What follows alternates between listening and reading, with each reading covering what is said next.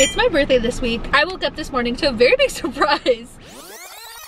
Did you know about this day, Mama? Were you in cahoots?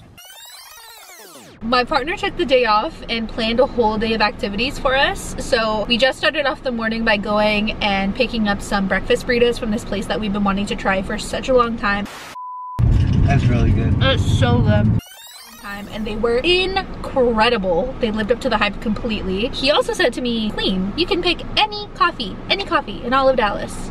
Your choice. So I got a coconut pie iced latte from Sip and Stir because it was just convenient with where we were. I love all my regulars. They're just so good. One thing about me, I love anything coconut. So good. We also stopped at Italy because he picked up a grocery order for us to make an Italian dinner tonight together at home. I'm sorry. I'm so excited for that. Right now, we are about to go to see the Priscilla movie, which I'm very excited about, but I'm also a little scared for because I know it's gonna be very sad. The age gap, please. I'm not ready for this, but I know it's gonna be so gorgeous because it's shot by A24. I love anything that they do, so I'm really excited. And then we have a pottery class that we're going to, which is one of my favorite things ever. We did this last year also, I believe, or the year before that. And it's honestly horrific how long it's been since I've been to one of these classes. I can't wait. I can't wait. I love anything that entails like tactile stimulation, anything that gets my hands dirty, gets my mind away from itself. And I just feel really lucky. I really wasn't expecting much for my birthday this year. Not in a sad way, but this is the year that my birthday feels the least like my birthday is coming than it ever has. Again, not in a sad way, like I'm so grateful. It just doesn't feel like it's my birthday. Like I can't believe it's November. Yeah, I think if nothing else, my channel is for documenting my life, and what is more momentous in a life than a birthday? Oh my god, my neighbor is parking next to me. This is so embarrassing. That's my cue. I gotta go. I'll see you guys at the movie theater. Cheers.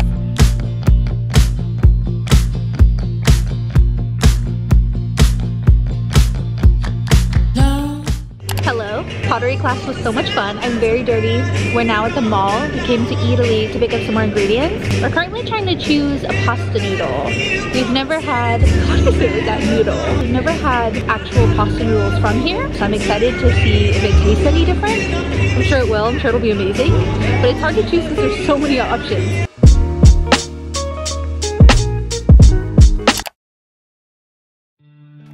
So I guess we're 24.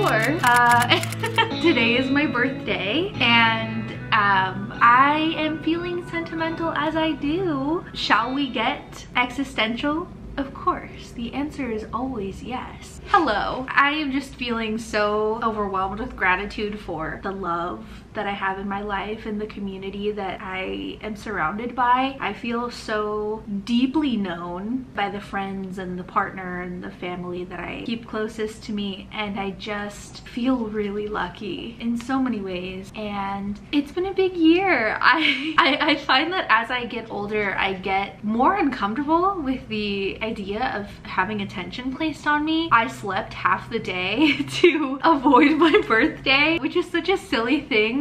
And I knew that there would be nothing but kind words flooding my phone, but I just couldn't bring myself to face the day for some reason, and that's just so silly. But I know that a lot of people feel the same way. It's just so funny because I will insert photos here of my childhood birthdays, like before I was adopted, and I was very much the opposite. I loved the attention. I loved the drama. When I was 7 years old, I had a Hannah Montana themed birthday party in which I ran around in a blonde wig. Okay, the girl was not shy. So yeah, it's so funny to see the ways in which you change as time goes on, and I'm so excited to meet the version of me that will exist in a few years from now. I just feel like someone's lying. I came out to the sweetest surprise this morning. My partner got me breakfast from my favorite places. He got me these flowers from my favorite bakery that kind of partners with a local florist, and every single time I go in there I'm like, oh, I love those, and he went and got those for me. And also that same bakery I go to pretty frequently, it's Layla's, if you watch any of my vlogs, and they have the absolute best pastries. Seriously, if you are ever in Dallas, you need to go there. They're so kind. But they never have cherry pie, and I love cherry pie. And this morning they had cherry pie, which just feels like a gift to me personally from the universe. Somebody put that idea in one of the baker's heads to make cherry pie today so that I could be gifted it, and that just feels really sweet. But yeah, I came out to that surprise and all I could think was, who's gonna tell y'all that I'm still a teenage girl? This is very sweet, but I think you are mistaken. And I don't mean that in terms of being afraid to age or being afraid to get older. I've said this before, I'll say it again, I will echo it forever. I think getting older is such a privilege. I deeply acknowledge that there are so many people who don't get the opportunity to get older, and if they do, are having to do so in a very compromised state. And so for that, I am so incredibly grateful. But it just feels bizarre because I just feel like a child. I just feel like 24 feels so adult, you know? 23 was like, okay, I'm 23, this is cute. 22 was like just for funsies. 21 was in the pandemic, so I mean, it was kind of weird, but 24 feels like, okay, maybe I can start taking myself a little bit more seriously. Maybe when I introduce myself, I can just say, I am Rosalie, instead of, Rosalie. Maybe I can stop throwing fluff around the edges to come off a little bit more charming when I really actually want to be assertive. Maybe I can speak my dreams out loud without speaking in a hushed tone. Maybe I can be a little bit louder about what I want for my life. And I think that that's part of why I'm so emotional today, is just that I have recently made some big decisions and some big changes in my life, some of which I haven't shared on the internet yet. I'm in a very exciting and very terrifying time period, as I think every person in their 20s is, and I'm really proud of myself for so many of the decisions that I've made this year, so many of the consistent choices that I continue to make, therapy being one of them. Therapy has absolutely changed my life. Love my therapist. Literally need to text her today and be like, thanks for getting me here, queen. Yeah, and along that same vein, it just feels extra special this year because it took a lot to get here this year. You know, I don't want to trigger anybody and I don't want to take away from the joy of this day, but it is a reality that was very touch and go there for a few months. It was dark times. This time last year, I was in a major depressive episode for a pretty long time, and going to treatment this year genuinely saved my life. So many of the people that I met there are some close friends that I have now, and there's so much beauty in the juxtaposition of friends that you met when you were all actively in some of the worst times of your life, now wishing you a happy birthday and welcoming you into another year of your life. It's just so transformative and so symbolic to me. And I know that there's different schools of thought about, you know, whether or not you should fraternize with people that you went to treatment with. I know there's different schools of thought. I've talked to different people about it and I have made my choices, okay? I don't want to talk, that's not the point of this video. I'm not encouraging you to do it, but you know, people do it. Anyways, I know it may come off a little crass, but I am just so genuinely thankful to my body for the ways in which it persists despite me actively trying to make it disappear. And I mean that in so many different ways. That statement has been true in so many different ways throughout the course of my life. And this girl, this vessel, she just keeps pushing. Like, this heart just keeps beating, these eyelids just keep blinking, my brain just keeps functioning without me having to ask it to, and that is so incredible and so stubborn of it and such a privilege. And I'm so grateful to be here. I'm so grateful to have weathered the storm. I feel comfortable in my abilities to weather the next storm because there will be another one, inevitably. That's just a reality with my diagnoses and with the state of the world and the whole idea of being a human being. But that just takes me back to the idea that I'm so grateful for my community and always, every day. But on days like today, when I just have so many sweet messages and calls and people who know my favorite kinds of desserts and my favorite kind of flowers and my favorite colors, and it's just like, it is unfathomable to me that I exist in other people's lives. I know this sounds probably so dramatic and extreme to some people and also so on the nose to other people. The idea of me existing outside of myself in another person's life as somebody that they're excited to see or feel fondly towards or care to do things for is so bizarre to me. And I'm just so grateful. I'm literally wearing a sweat set right now that my sister-in-laws got me this weekend when we went shopping after they took me for this wonderful dinner and made me my favorite kind of cake. And I just can't believe that people love me like this. Yeah, I just feel really seen and held. I feel more secure in myself and my values and my existence than I think I ever have. I am actively happy to be here, and that is something that I was not able to say very recently. So I have made it to 24, and I really mean that I have made it to 24 and I'm excited. I am dedicating the day to spending time with this girl that I love so much. I have nothing on my to-do list today but doing things that bring me joy. I am not overextending myself. I am not expecting anything of myself. No socializing required, nothing. I love the people in my life, but no socializing is required today. I am gonna paint and watch movies and read books and go for a little walk and cuddle with my dog and dance around my apartment to music as I should. And I'm just gonna be grateful for this little existence that I have. I have to say that here I go with the disclaimers.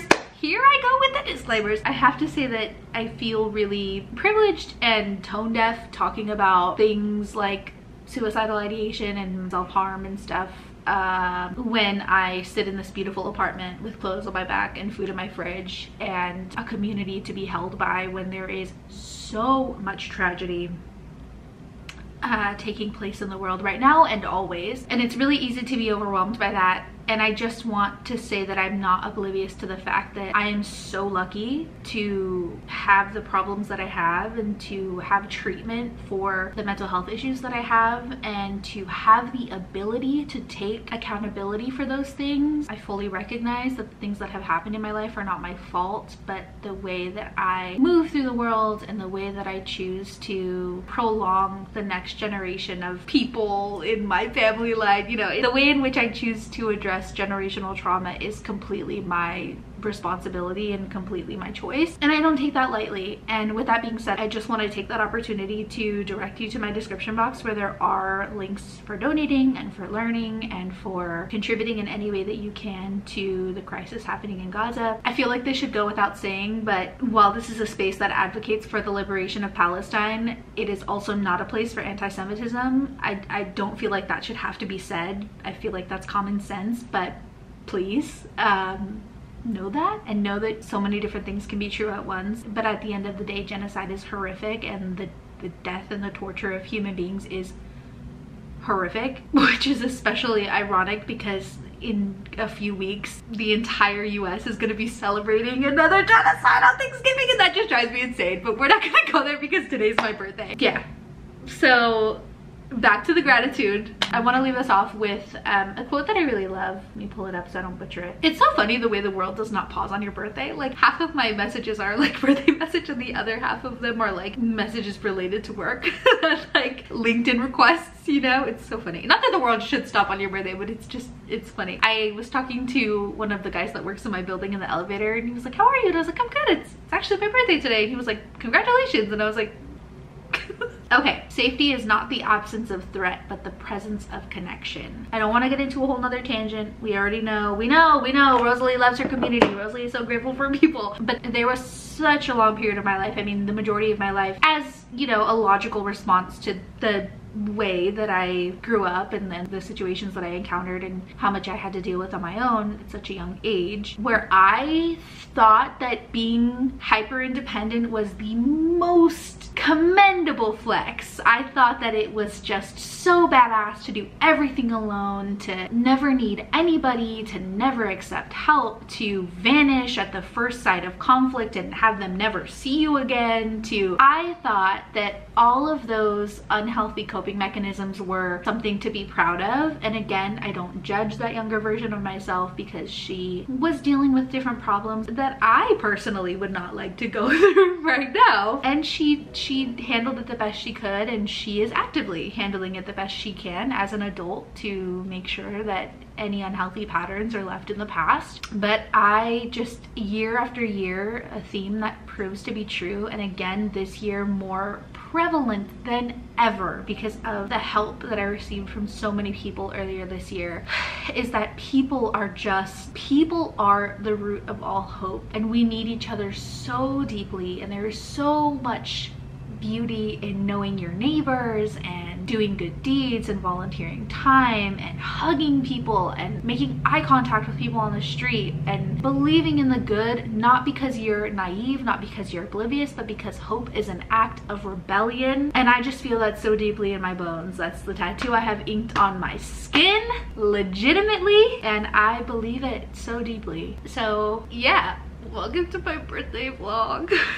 Thanks for for being here. I don't imagine that anybody watches these, but I can imagine how strange it must be to watch my birthday vlogs every year and just kind of see how I've changed as the years have gone by. And that's part of the beauty in doing them. And I say that I film these vlogs for documentation purposes, and that's true, but I never go back and watch them because I just can't stomach it. It's a comfort in just knowing that they're there, but I haven't gotten to a point yet where I can actually put on a video of my own and watch it. Like, my partner watches every single one of my videos. He's so supportive, but he is not allowed to watch them in front of me because I cannot hear the sound of my own voice. Or I shouldn't say not allowed, that's a little extreme, but I'll cringe and I'll like go to the other room. But yeah, anyways, I don't know how we got here. The universe has gifted me with cloudy weather on my birthday. It is 66 degrees and chilly, because if you know anything about Texas, 66 degrees does not mean much when the humidity is still 90%. It's disgusting. But I actually have a genuine cold day, so I think I'm gonna throw on just like a little sporty outfit and go get my free coffee. I don't really go to Starbucks very often anymore, which I'm kind of proud of. No judgment if you do, but I'm kind of proud that I don't go that much anymore. But I'm excited because the barista at my local Starbucks is so nice. Every time I do go there and I have an encounter with him again, I'm like, holy shit, you are so cool. So yeah, not much on the agenda. Not sure how much I'll get filmed for you because, again, I'm just gonna be chilling. I'm just gonna be being intuitive with my needs. And then tonight my partner's gonna bring home some kind of dinner that I like. And we are gonna watch a movie, eat cake, do the thing. If I haven't said it enough, I am so grateful. Lean on people, document your life in whatever way you're comfortable doing, whether that's through a journal or through photos or publicly like this, which is kind of a sadistic form of torture, but somehow I can't stop doing it because it's really empowering to look back on. I have all of the footage from earlier this year that I haven't shared that I think I want to share eventually, but there's such a fine line between trauma porn and awareness, you know, so I'm still kind of trying to navigate that, but being able to go back and reflect on it is very powerful for me, for sure. So I recommend doing that. I've been talking for a very long time, I think because I'm getting nervous, so I can't stop. Let's go get coffee.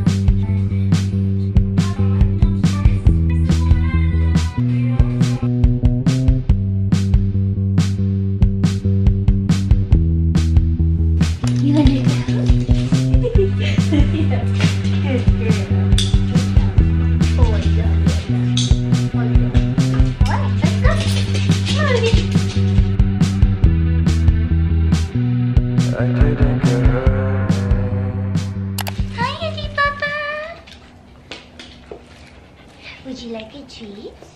Would you guys like a treat? Hmm?